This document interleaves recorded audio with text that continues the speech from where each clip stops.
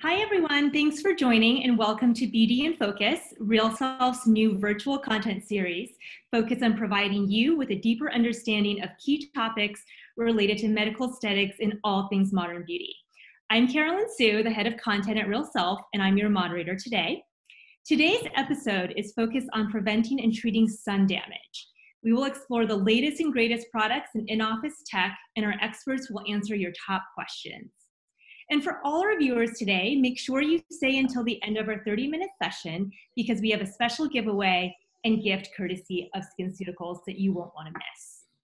Please join me in welcoming our guests. We have Dr. Sonia Badreshia-Bansal, a board-certified dermatologist and RealSelf expert based in San Francisco, California. Welcome.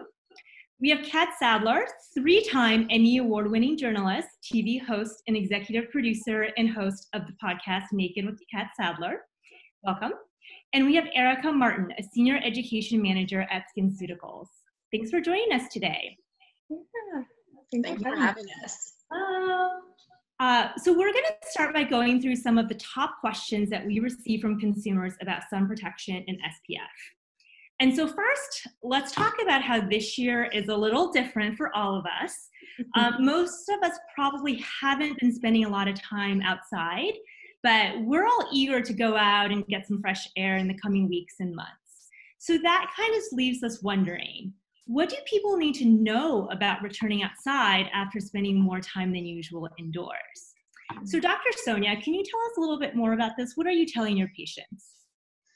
Well, thank you, Carolyn. That's a great question. And thank you for having me. I think this is a really great, important discussion to have with each other to really get the information out there to our consumers. And especially because it has been a very strange time for all of us. And what is going on right now with the quarantine and as we lift our orders and how is our skin changed as a result of this, right? So there's some good news and some bad news that go along with this. The good news is because we have been quarantined, we've been staying indoors, the skin stressors have been reduced, when it comes to pollution and sun damage and not having to wear makeup every day. So, there is an upside to this. However, there's also some bad news that comes with staying indoors. And, the number one misconception that I think people have is that you don't need to wear sunscreen while you're still indoors. And I get that all the time.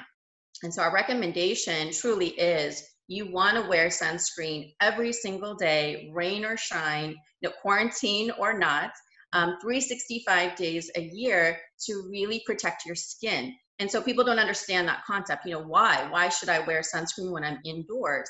And so there's a couple of reasons. Number one, there's a lot of incidental ultraviolet radiation that enters into our home through our windows. It only filters UVB, but it doesn't filter the UVA, which is responsible for aging, other skin cancers, which are actually more harmful to us, brown spots, lines, wrinkles, the list goes on. In addition, I think that, when I go outside, I still see people outside. They're, hiking or biking or spending some time with their families. They're out there in their gardens. So you still need sunblock, even for those short bouts of outdoor sun that you're getting. So that's number one. I think that's the key differentiator here is you want to wear your sunblock every day.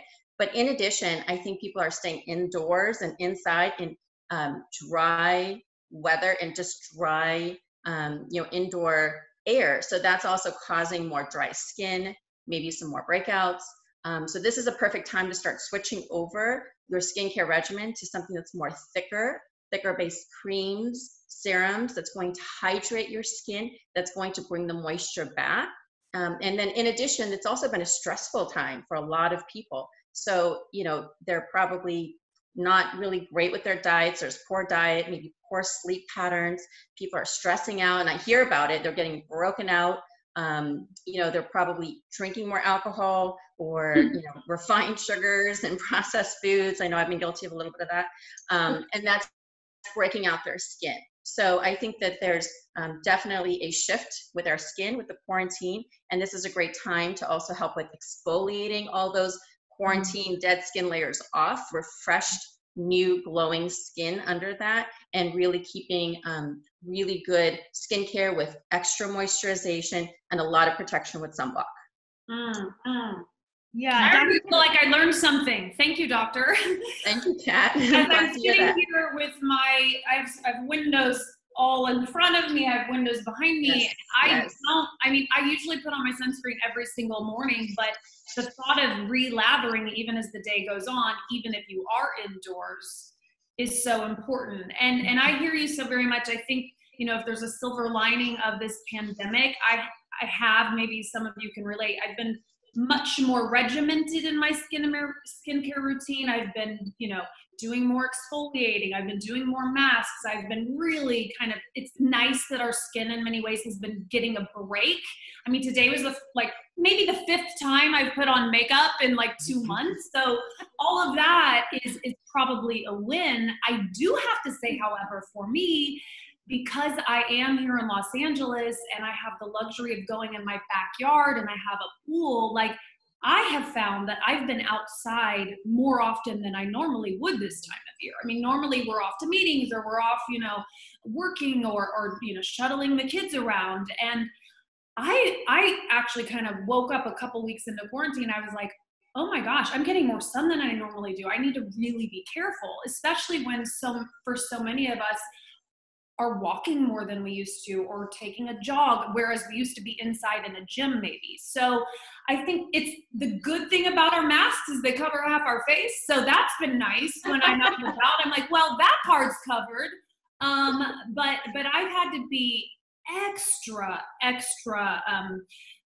religiously committed to my skincare and sunscreen ritual. I find myself using sunscreen now more than really I ever have. Catt, one important point you actually made with that is with the masks, yes, you're getting some sun protection, but some people are also getting more irritated and also more breakouts from it too. So, you know, there's a yin and a yang to all of this. Yeah, that's true. So, well, no, go ahead, please. I just wanted to add one other little piece, you know, that kind of ties into everything that Dr. Sonia had said, and then Catt too, talking about getting more of that sun exposure, is not just sunscreen, but thinking about making sure we're using antioxidants. And that's something that, you know, we think about protecting ourselves against the sun, and we always think sunscreen.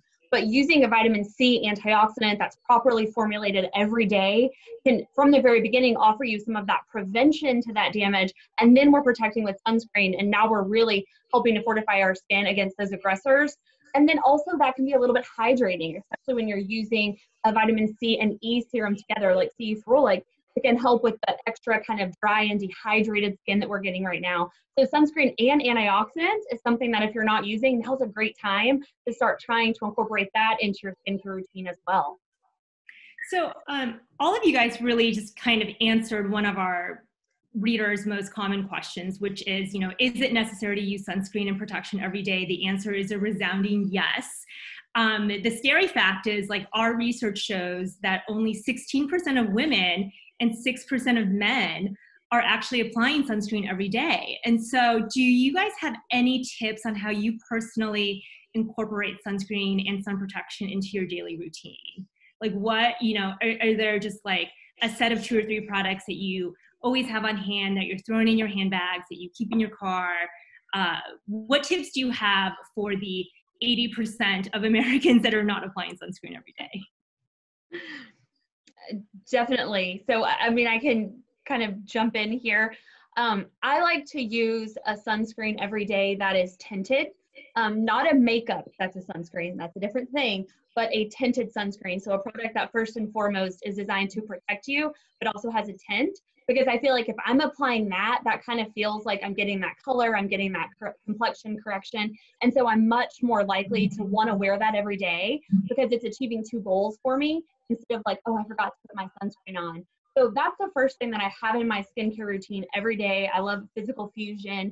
It's a SkinCeuticals product because it's really lightweight and tinted, but I really feel motivated to wear it every day because my skin looks great and I'm protected. And I think that's a huge key, is to find a sunscreen that you feel like not only protects you, but your skin looks great, you love the way it feels, because then you feel motivated and excited to apply that product. It doesn't feel like a chore, and you'll never forget because it's part of your skincare routine and you love the way your skin looks. So I think that would be my first tip, is find something that you love the way it looks and feels, and then it's also giving you that at least SPF 30 protection. Yeah. Another big motivator, I think people spend, especially, you know, when they get like myself in my mid 40s later in life, and you start to see the damage that the sun has done, and you spend so much energy, I know I do, every day kind of undoing the effects of the sun and all the crazy things I did as a teenager, which I know we'll get into. And so for me, just it's non-negotiable. Like now it's like, why wouldn't I put on a sunscreen every single day? Why wouldn't I even put on a booster added to my foundation, even that I mix in with my makeup? The tinted moisturizers with sunscreen are wonderful also. So for me, it's just kind of like, if I'm going to do all this work and maybe do the in-office treatments and spend so much money reversing the damage, why in the world wouldn't I put on the sunscreen every day? Or it's all for nothing. Yes. Right? Absolutely. And absolutely. Catt, you made a really important distinction that sunscreen is just non-negotiable. It just, you've got to wear it every single day. And Erica, you had some great recommendations with that. And I agree, antioxidants is part of the bigger picture when it comes to protecting your skin from UV damage and all the things that we, you know, our skin goes through and wreaks havoc. You know, just for the educational piece for just sunscreens, there's two different kinds of sunscreens, right? There's the chemical-based ones, and then there are the physical-based ones. And there's pros and cons to both of them. Chemicals work by actually absorbing into the skin. And so when the ultraviolet radiation enters, it captures that heat energy and ultraviolet radiation and turns it into something else, and therefore being able to help prevent against, you know, sun damage and aging and skin cancers, most importantly. Recently, there's been, you know, some, you know, bad press with chemicals when it comes to controversies and, you know, the likelihood of absorption into the bloodstream and hormonal effects, as well as the environment and how it's, you know, being banned in some states because of the coral reefs. So, you know, the pro is it's very cosmetically elegant, and the best sunscreen is always going to be the one you're going to use, is always my recommendation. But you just want to know, you know, what is the information and the misinformation that's out there and the misconceptions about it. So it's not that we wouldn't use sunscreen. We still recommend sunscreen, either chemical versus the physical based. The physical based tend to have zinc oxide, titanium dioxide in it. You can think about them as these small little beads that are just sitting on top of the skin, offering, you know, physical barrier, sort of a shielding effect, so that when the ultraviolet radiation comes, it actually just reflects that ultraviolet radiation off your skin. It diffuses it. And so it's, what I love about it, the pros are, you know, you're not going to be allergic to it because there are some problems with chemical sunscreens and allergic reactions and things. It's more environmentally friendly. People don't like it necessarily because they remember that, you know, the days when the lifeguards would use it on their nose to protect themselves from the sun and the ultraviolet radiation. So they're like, how am I going to put that on my skin? But, you know, the technology has advanced so much in mineral sunscreens so that they don't have to look like that, be, you know, opaque and thick and white and pasty. They're actually more sheer, more invisible zinc, and they do the job. So I think that they're safer overall, just in general, and people are more likely to use that. But again, you know, the best one is going to be the one that works for you at the end of the day.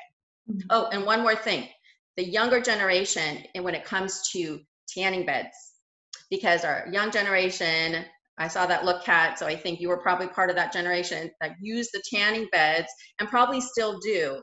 And so those are the most harmful UV rays that you can possibly, you know, do for your skin. It is worse when it comes to photo aging, sun damage, but also the worst skin cancers that you can get is from those tanning beds. So it's really important to get that message, and the misconception that, you know, you don't need a base tan to go on your vacation. You don't need any tan that is a protective tan. It's all of it is bad for your skin. You need a good self tanner that comes in a bottle is what you need. Get a spray tanner that's your best friend. Yes. So Dr. Sonia, I know, thank you so much for giving us the overview of the different types of sunscreens. Are there any other tips or advice that you give your patients on how to read labels? Like, are there always things you should look out for, like key ingredients that you definitely want your sunscreen to have, or anything to avoid? Like, what do those numbers mean? You know, Yeah, absolutely. You know, I recommend always broad spectrum protection, SPF 30 or higher. Now, there isn't a big difference between SPF 30 and 100, which I'm glad, you know, I pat my patients on the back when they're using 100, but there's probably only like a 1% difference. the people that are more, sensitive skin, breakout, have issues with allergic reactions, I'll recommend more of those physical-based sunblocks. So the ones that contain zinc oxide and titanium dioxide in it. The ones that have any sort of photosensitivity, especially with conditions like lupus or, are on certain photosensitizing medications, the mineral-based sunscreens just always work better in general. And then in addition, one other added benefit with the sunscreen market is we've learned that there is a potential for blue light from electronics, such as your computer and your iPads and your phones, to also cause skin damage, into your skin and cause that photo aging as well as pigmentation issues. So my, melasma patients or the ones that want to, help with sun prevention also need that added benefit of blue light prevention, because that's also causing more damage. So I'll also recommend using something with iron oxide in it, and they tend to be more tinted. So there's a lot of the mineral-based brushes. I love the brushes to just reapply your sunblock, and those often contain zinc oxide and also iron oxide. So the ones that are tinted, that's my preference go-to, because you'll get that added more broad spectrum protection in general, and just making sure you're reapplying it every 2 hours that you are outdoors to, again, prevent skin cancers, prevent aging. The important study that I found with RealSelf was they had polled the consumers, and there was a high percentage of consumers that said they wanted to use sunscreen to prevent skin cancer. But in reality, what I see is if I can, vouch for their vanity, I'm more likely to get the behavioral change. So if I'm telling them to prevent lines and wrinkles and brown spots and pigmentation, they're more likely to use their sunblock rather than if I say you're going to die from skin cancer, amazingly enough. Sunscreen's like one of the most effective anti-aging products out there, right? And so like all of you gals, I also love a tinted. So it's like a 3-in-1. It's like my makeup, my anti-aging, and my health product all in one. And then I would agree also with Erica in just finding one with antioxidants in it too. So there is like these dual, triple acting sunblocks that is also very convenient for, someone to use and reapply. Absolutely. Can I ask one follow-up question, just since we are on the topic of sunscreen and if it works and how it works? What about, doctor, just even like, I even use a lip balm that says it has an SPF of 30, or my eye cream says, it has an SPF, or even certain hats that I wear claim that they are cutting out these UV rays. Is that typically the case? I mean, can we be confident that, if it's labeled that, it's actually working or not? Because I take all the precautions, but sometimes I'm like, I don't even know if it's really doing the job it's supposed to be. Yes, that's a great question. And there is a lot more FDA regulation behind the labeling of sunscreens, because you're exactly right. It's really having more stricter standards for sunscreens and making sure, firstly, are we applying it and reapplying it properly to prevent the sunburns and preventing the sun damage that we're after.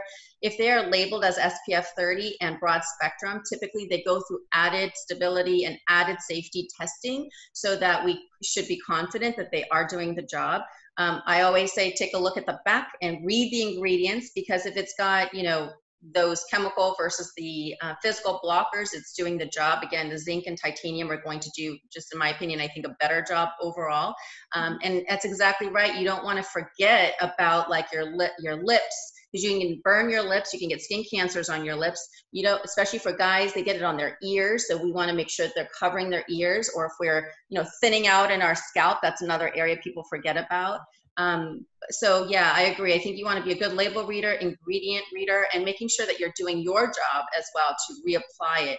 And I do agree there's other ways to adjunctively help that with the hats, the sunglasses. There's UPF rated clothing, which I love, and those also go through very solid testing. And so that would be my other recommendation, is along with protecting your skin, you want the adjunctive, things to also help protect you for, again, the incidental rays that you might be getting.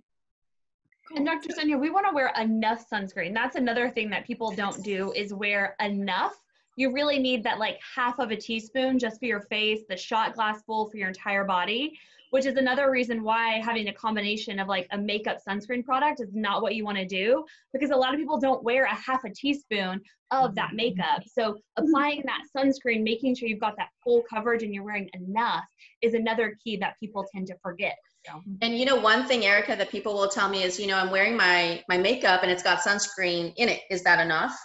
No. And the answer is no. So No. we want the layering effect. I always say to choose a product that is a pure sunscreen or a moisturizing sunblock, but then I like the added effect of layering on with a makeup that contains sunblock within it. Exactly. So doctor, do you always recommend putting on your sunscreen first in your routine?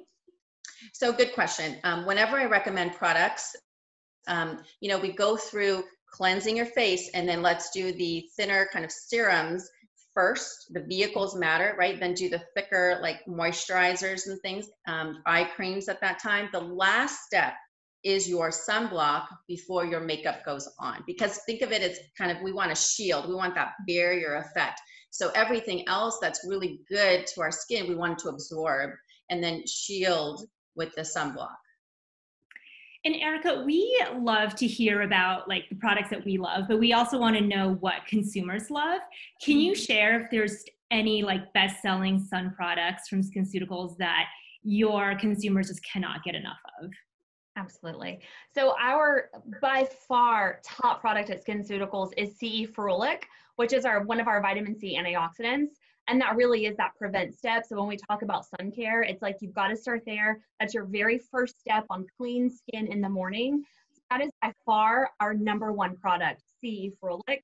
And then when it comes to the sun protection, Physical Fusion is one of our #1s because it's tinted. It's a physical sunscreen, so it's physical filters that are tinted, but it's very lightweight. It's a fluid formulation, so it doesn't add any weight to your skin.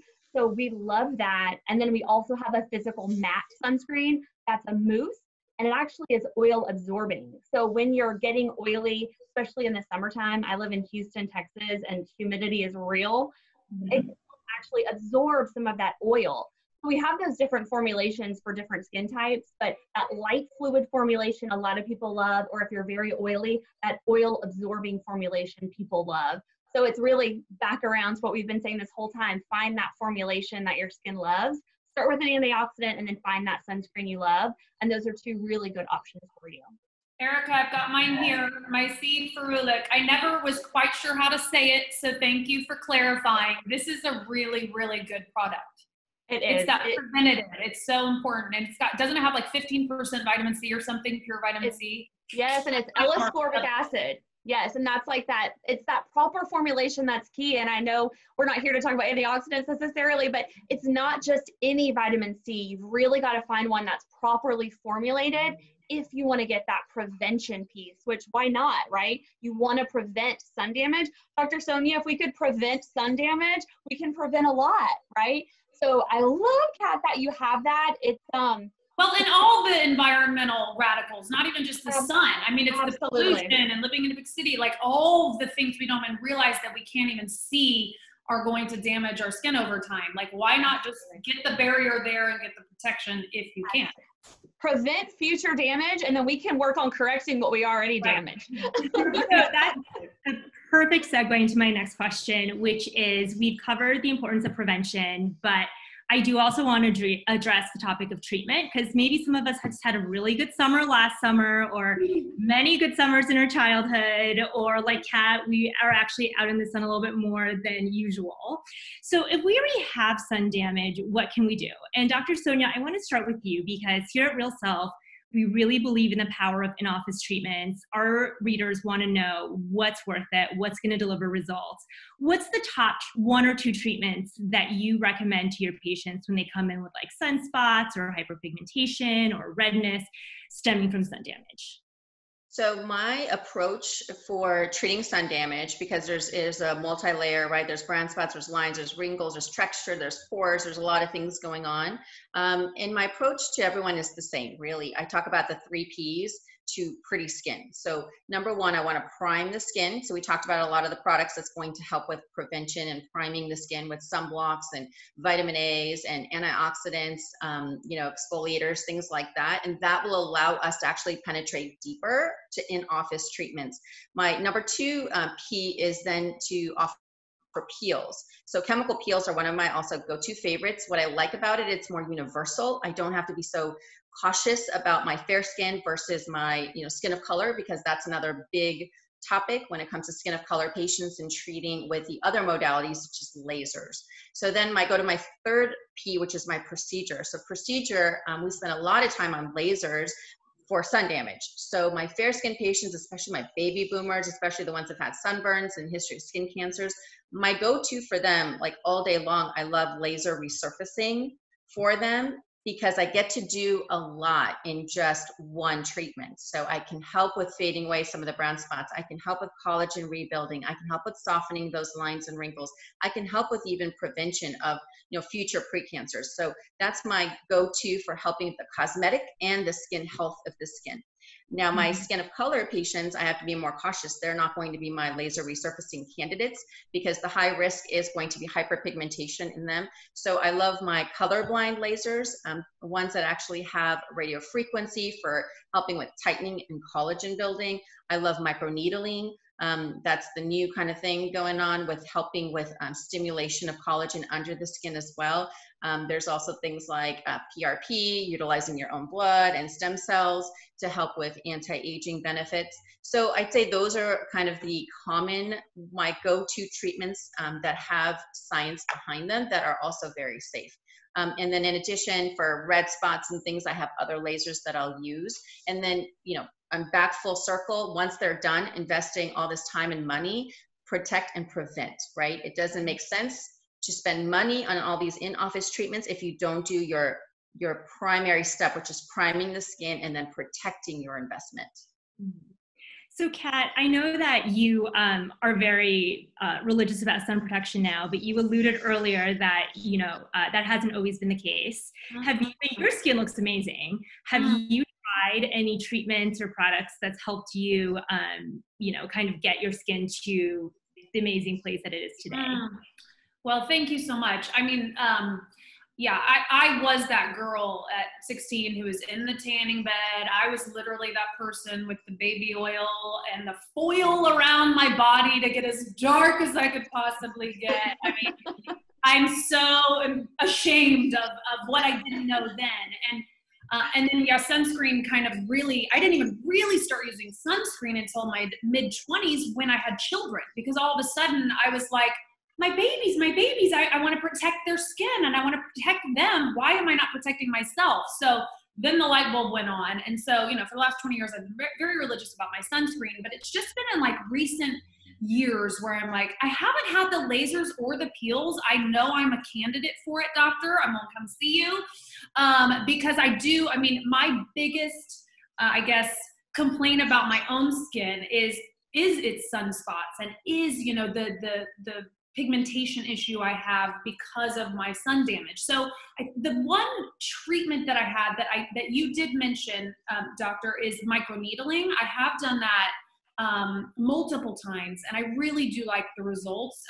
And I did notice, and I think when I got the treatment, the doctor at the time said, it's not going to remove your sunspots, but it will certainly kind of lighten them a little bit over time with the multiple treatments. And I did see that difference. So I got the benefits of kind of the collagen stimulation.